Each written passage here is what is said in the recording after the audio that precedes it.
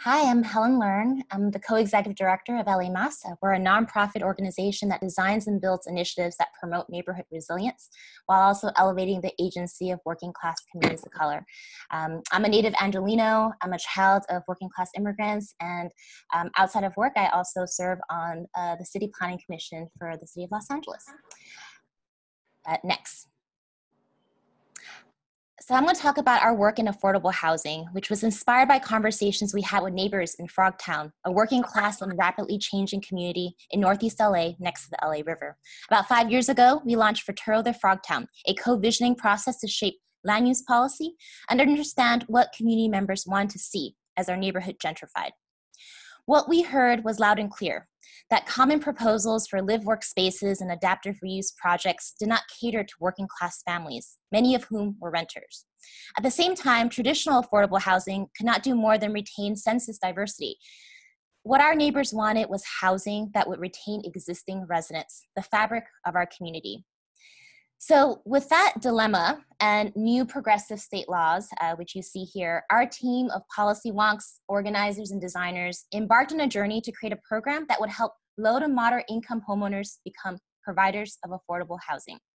We envisioned single family homes, garage conversions, more officially known as accessory dwelling units or ADUs, to be built and rented affordably by average homeowners. So how do we go about this process? We first helped the City of LA design their ADU pilot project in Highland Park, which made the case that ADUs can be contextually designed and affordably built. The city adopted a new ADU policy and now has their own program, LA ADU Accelerator. We also served as technical advisors to the County of LA on their ADU pilot program, which provided $75,000 in forgivable loans to homeowners willing to rent to a family who was formerly homeless for 10 years. After working with both the city and the county, we learned there are a lot of barriers. So last year, after talking to over 100 homeowners, we launched the Backyard Homes Project. Here's how it works. We guide homeowners every step of the way from design to construction.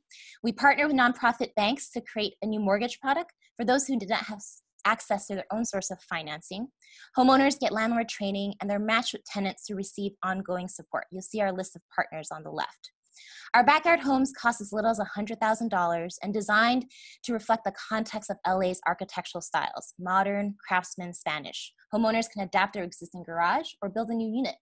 A year and a half into the program, we received over 200 applications throughout LA and have about a dozen homeowners in the pipeline, all committed to renting their ADU affordably for 5 years. But we have much more to do, and you can help. We created our program with the belief that everyone should have access to wealth building opportunities.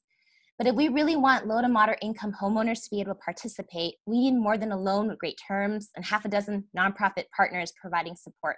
We also need free cash incentives. So after working throughout LA, we are returning to our own backyard of Frogtown, where our conversation on affordable housing began. We plan to develop ADUs with families in Northeast LA who commit to housing their neighbors.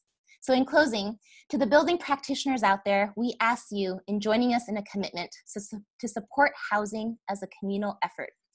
If you're a developer, consider renting below market. If you're a homeowner, say yes in my backyard and rent to a neighbor.